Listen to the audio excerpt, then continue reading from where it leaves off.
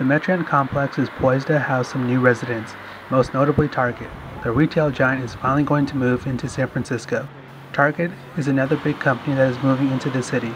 Although this will bring money to the city, some people like Yesenia Fernandez are worried. More traffic will always help it, but at the same time, maybe it could go down because the little grocery store that we have around here or something, if Target has the groceries, they'll probably take over their business, so.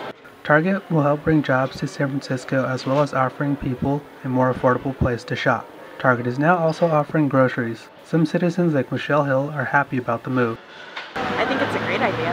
How come? I think it would be beneficial if it was located kind of in the heart of the city. Really, I mean, there's other little businesses, which is great, but it's kind of a pain to just go from one place, get something, and then go to another place and get the rest of whatever you need when it's all concentrated in one store.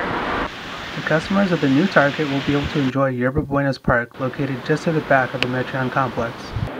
Joining the AMC theaters here at the Metron will be La Boulange, Super Duper Burger, and Chipotle, among others. But the favorite to steal the show will be Target, opening in the spring of 2012. Asked if Michelle would be going to the store, she had a simple answer. Oh yeah, I love Target. Even though there is a split among citizens, Target is coming.